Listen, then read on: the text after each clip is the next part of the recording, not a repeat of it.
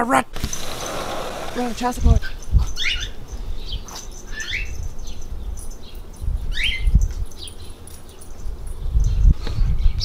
Why are you so dirty? Dirty, dirty Sanchez. What is up, YouTube, and welcome to another Crib Zone excursion. If you guys enjoyed this video, don't forget to hit that thumbs up, subscribe for more. Finally got a posting schedule. Every Monday, Wednesday, Friday! This video will be extremely helpful for anybody wondering on what cameras I use and all of KZE's camera work. There are only 3 recording devices that I use. Stay the fruit. Oh my gosh, the fruit. I primarily, oh my.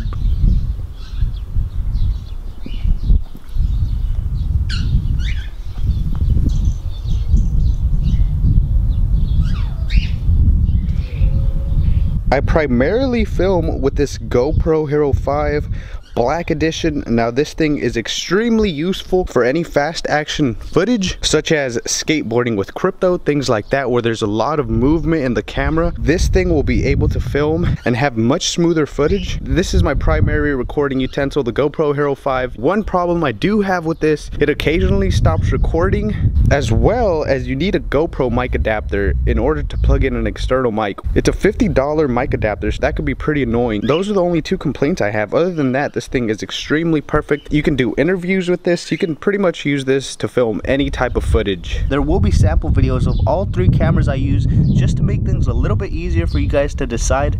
The camera that I'm currently filming on is a DSLR Canon 70D with the stock lens. This is the stock lens, which is 18 by 55 millimeters. All that is this here is 18 millimeters, which is all the way zoomed out, and when you zoom in, it turns into 55 millimeters.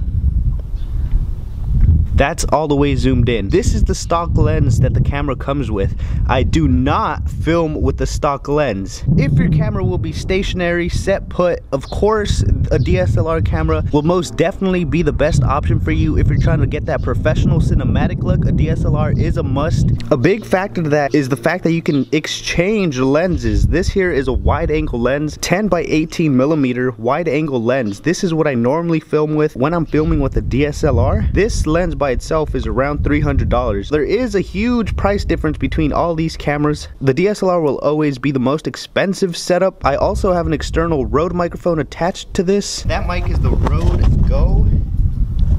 Pretty nice mic. It's just a plug and play, no batteries required. That mic is known as the shotgun microphone. A DSLR I would recommend for anybody, like I said, that's stationary, that's gonna have the camera set up, propped up, not moving too much, not trying to get a lot of fast moving shots. But the DSLR will always have the most crisp footage. Just look at the detail. This is my phone, the Galaxy S9. Not much different from the Galaxy S8. They just moved the fingerprint sensor, and on the S9 Plus they added a secondary camera. This camera is pretty sharp. I do film random footage with this camera, but this camera is extremely nice. This is a really nice camera. The fact that it's on the phone makes this the most convenient recording device. Even though, like I said, my primary recording device is the GoPro. We switched over to the wide angle lens, the 10 by 18 millimeter. This is the normal angle. It's capable of 18 millimeters, and if I zoom all the way out, this is the widest angle.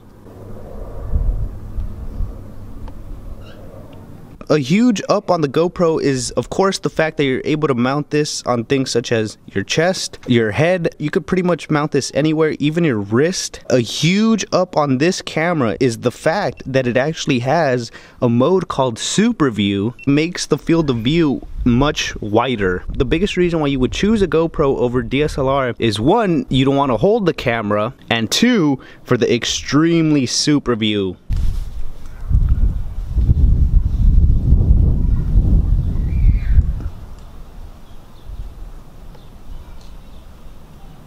If you already have a phone and do not have the money to purchase any other camera, your phone is a perfect video producer. Oh, you're so beautiful. Cheeks. You're so beautiful. You're so beautiful. Can I put the GoPro on your face? Please, please, no, GoPro on my face. No, GoPro on my face. The following footage includes raw GoPro audio and video. The GoPro Hero 5. KZE, why do you own 3 cameras? For anybody interested in wide-angle lenses, I hope this video is helpful. If you guys are undecisive on whether you want an action camera, if your camera is going to be moving left and right a lot, the GoPro is going to be the most effective camera out of the 3. The current mode we're on is on wide. The GoPro also has the best mounting options. You could use the GoPro for stationary videos as well, but since this camera isn't extremely well at focusing on specific items, this isn't the best camera if you're trying to get someone's attention on something. So just take that in mind. This is the raw audio on the GoPro. It's not tremendously bad. I have used raw audio on videos before. When you touch the camera, since the camera is so small and compact, you could really hear the noise it makes when you touch the camera is just a little bit. Raw audio on the GoPro is almost unbearable. Being the smallest out of the 3, this thing is just ready to grab and film. With one simple button, you're filming. The GoPro has always been my most used camera. As far as the price on the GoPro, $400. Mounts such as the chest strap, head strap are sold separately. I would recommend the GoPro for anybody interested in fast moving footage. That's what these cameras are meant for. They're action cameras. The next camera, the DSLR. The following footage was filmed on a Canon 70D using a wide-angle lens and a Rode Mic Go. This is a little size comparison with the Galaxy S9. This is the most expensive out of the 3. Footage of a DSLR is extremely beautiful when you're holding it still. If the camera is moved around, it could affect the video footage. Since it has a bunch of interchangeable lenses, you can for sure get the most crisp footage out of a DSLR camera. DSLRs ensure the best control for both settings and focus. I can be focused on any part of the screen. So if you want the most control, a DSLR is for sure the best camera. If you're trying to go for the professional look, a DSLR is for sure the most professional looking camera out of the 3. Some complaints I would have about the DSLR would have to be, 1, the size. It can get pretty heavy if you have a tripod on it, and as well as a microphone. This thing could be a pretty good workout, so the size is a pretty big drawback in my opinion. The other thing would have to be the price range. The Galaxy S9 was around $800, but you have to take into account that this DSLR is just a camera and only a camera. Lastly, the phone. The following footage was filmed on a Samsung Galaxy S9 with a wide-angle lens, which was slightly misplaced, hence the blur. Of course, a phone is always right next to you, so the phone is going to be the most portable. I've always said in all of my videos that if you have nothing else to record with, just use your phone. The phone by itself, it doesn't capture a lot. This wide angle actually does provide much more of the scenery. Probably my biggest concern when you're recording with the phone, you rely on this thing a lot. So if you do break your phone, you're not only going to lose your camera, but you're going to lose a lot of other things. That might be enough reason for you to grab another camera. That's going to go ahead and be it. Just a little quick comparison on the 3 cameras I used. These are the only cameras that I've ever used besides the face reveal when I use the webcam.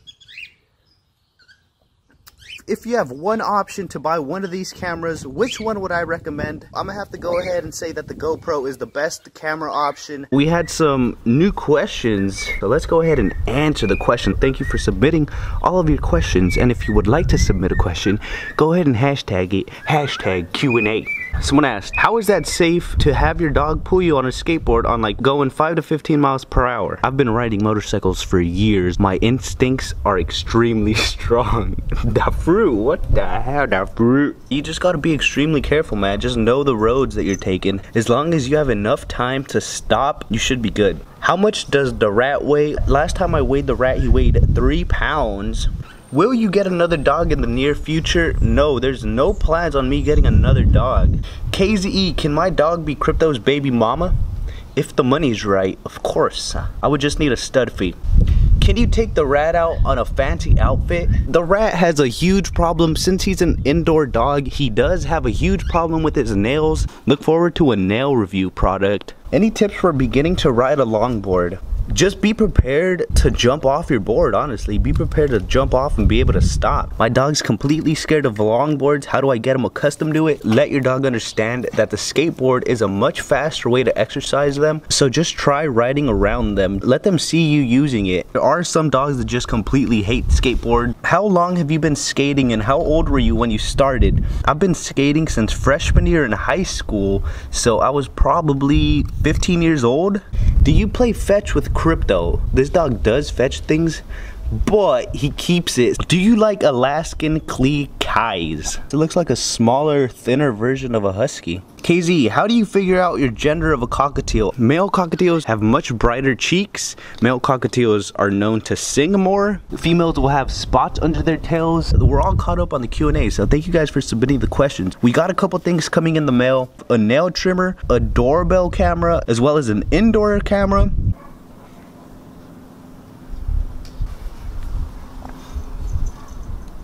Feel free to follow me on Instagram and on Snapchat at KZE_production.